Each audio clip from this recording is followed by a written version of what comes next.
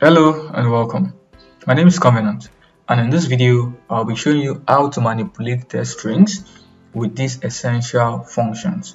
We'll be using the Concat function, the left function, the right function, and of course the mid function. We have some fun content to cover, so let's get started. Now we have this employee information recovery sheet, right? We have the employee name, the employee first name, and of course the employee ID.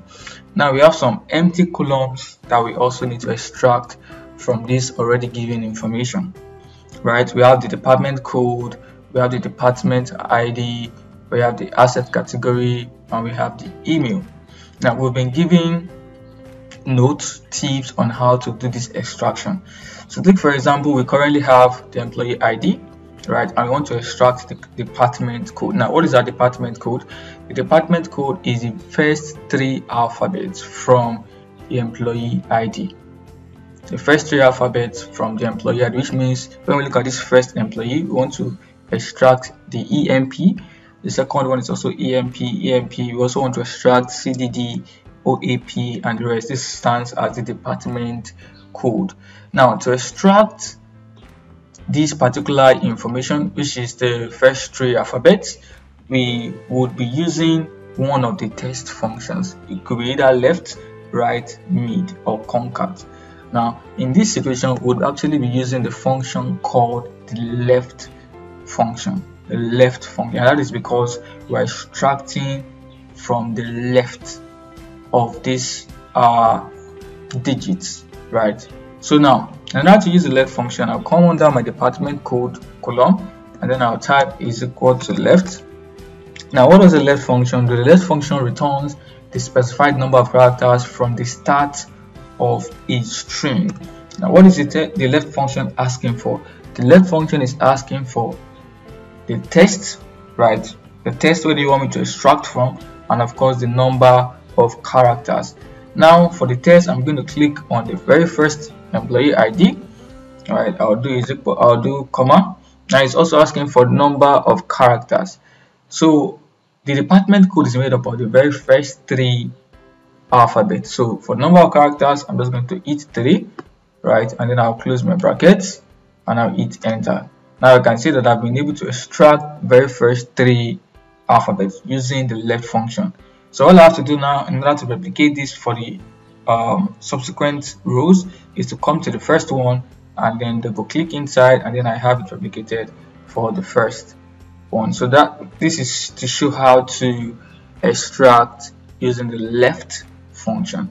Now to extract our department ID from this same employee ID, so let's see how to do that. Extract the first three digits. So now what I have to do here is, from this employee ID that we have, immediately after EMP, we are to extract the next three digits. So in this case, that will be 1, 2, 3. In this case, that will be 7, 8, 9. But however, you don't want to do that manually, typing it by yourself one after the other. So we need to know what test function we can use to extract this particular information.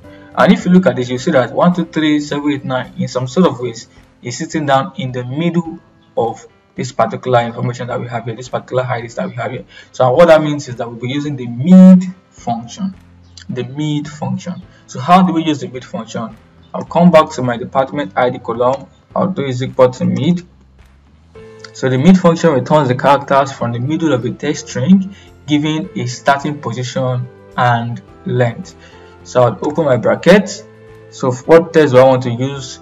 Click on my employee ID, comma, start number. So now the start number is the number immediately after the P that we have here. So if you look at this now, we have EMP 1, 2, 3, 4, 5, 6, right? So and the department ID is the first three digits. So when we start our counting, right? So E stands for 1, M stands for 2, P stands for 3, and 1 stands for 4.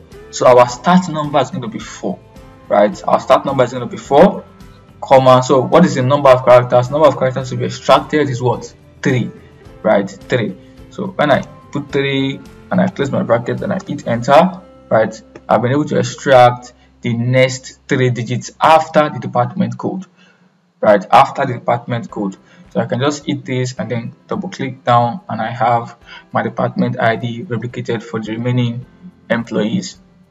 Right, now for the asset category, how do we extract the asset category? The asset category is our last 3 digits, the last 3 digits from this same employee ID, which means for this first person we want to extract 456, 012, 678 and the rest, right? So to do this, we'll be using the write function. So I'll do is equal to write, So to extract the write function, it's also asking for the test argument and number of characters. So I'll take this as my test function, as my test argument, comma, the number of characters is going to be what? 3, since that is what I'm trying to extract, the last 3. So when I type 3, I close my bracket and then I hit enter, I have this extracted, and then I can double click and I have it replicated downwards as well. Now the last function here now is to use the concat function. So basically what we're trying to now do is we want to create the email address for these employees. So we're using their first name. So for this first employee we have Joshua, the second one we have Babatunde, the third one is Claire.